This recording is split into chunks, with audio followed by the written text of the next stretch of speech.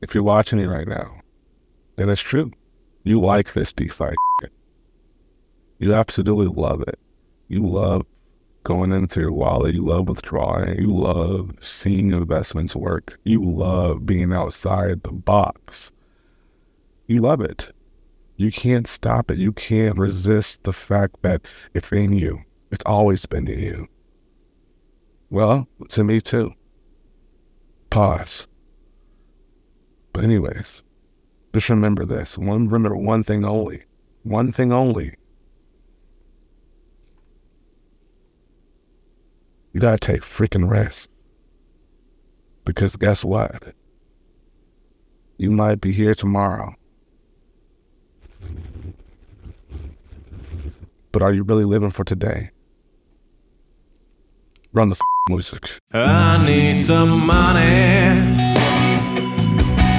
and I need Let's have a conversation. Welcome back to the show. Let's just have a clear, simple conversation. This is one of those episodes where we're just chilling back, smoking one.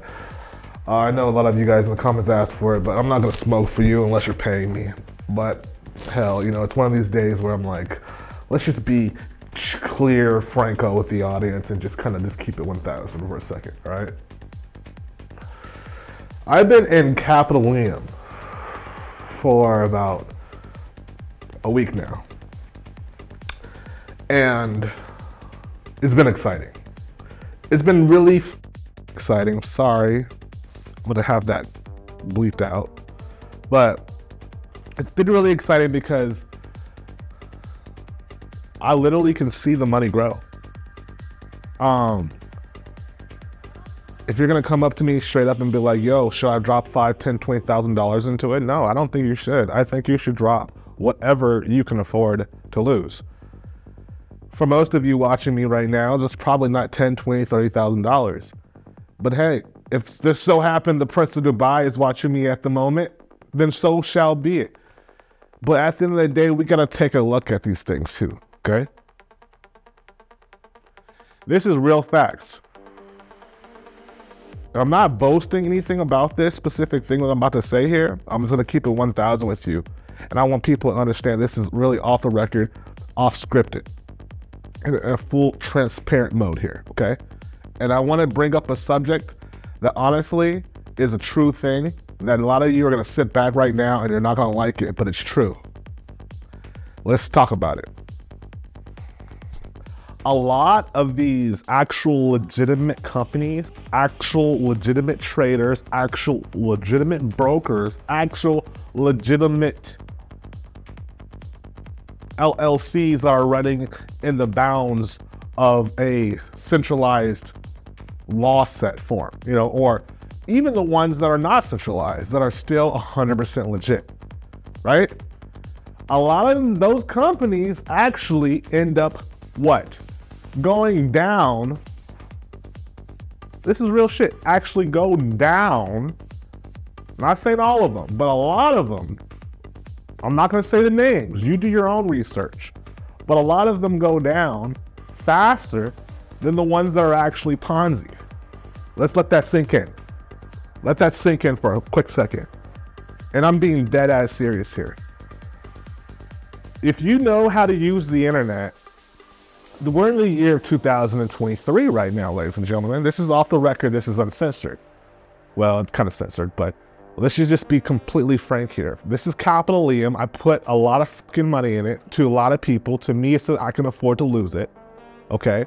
I'm getting my withdrawals daily. I see my dividends, but I'm gonna keep it 1,000 with you. A lot of people won't tell you this, okay? But the companies that you think that are actually legitimate companies, a lot of the companies, I'm not saying the Fortune 500s, I'm not mentioning any names. You can do your ChatGPT and do your research. But I kid you not, a lot of these Ponzi-nomic companies end up running a lot longer or end up profiting investors. I'm not even sure if you want to call them investors if you're in Ponzi-nomics or Ponzi, but whatever you want to call them.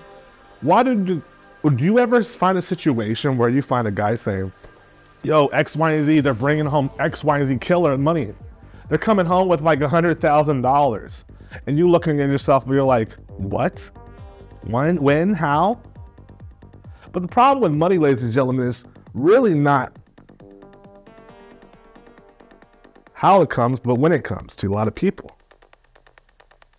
Similar to when we go down and we want to get married, what do? We find the women of our dreams and we marry them.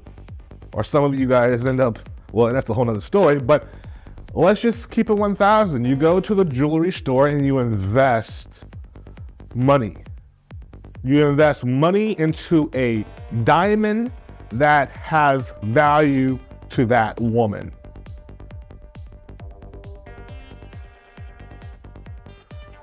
Did you not care that diamond came from a blood? Do you not care if a person got shot because of that diamond? Do you not care if that diamond was not even thin air and all of a sudden it was in a lab created by men and it was just put up in the air and now it's a value? No, because that woman has carried value. The only reason why we're going to work, the only reason why we're actually investing time in anything is because we don't have a full-on complete society that expresses kindness for payment. And what I mean by that is, if you guys seen the movie or series Black Widow, I believe that's what it's called. Shout out to Netflix, even though you're not paying me. If you've seen that, you see, I got a little bit of motivation. I've seen that several times, and this is not like recently, but this is something to say that if we were rewarded by our investments in our emotions of kindness that allowed us to walk into a Lamborghini store or a Birkin bag store and be able to look you up and say, oh, well, you've done X, Y, and Z amount of kindness for the day. So since you invested that much kindness into energy into the world, we're gonna present you with that. We don't work in that type of world. We work in the world of blood. The blood diamonds. So sometimes rather it being being the woman, her could be your fantasy, it could be your dream car, it could be your dream house, it could be, you know, your dream vacation, it could be what you love to do, what you love to eat. That is your her. And so, hell, what am I talking, right? All I know is I'm just a guy on YouTube. I invested into a platform called CapitaLIUM, and it's making me digital profit, and I see the profit, I'm able to withdraw the profit, and that's the end of the story. What's keeping you from investing? Well, that's on you. But for me,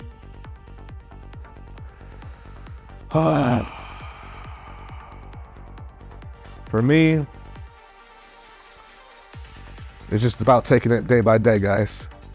That's all we can do. That's all we can do.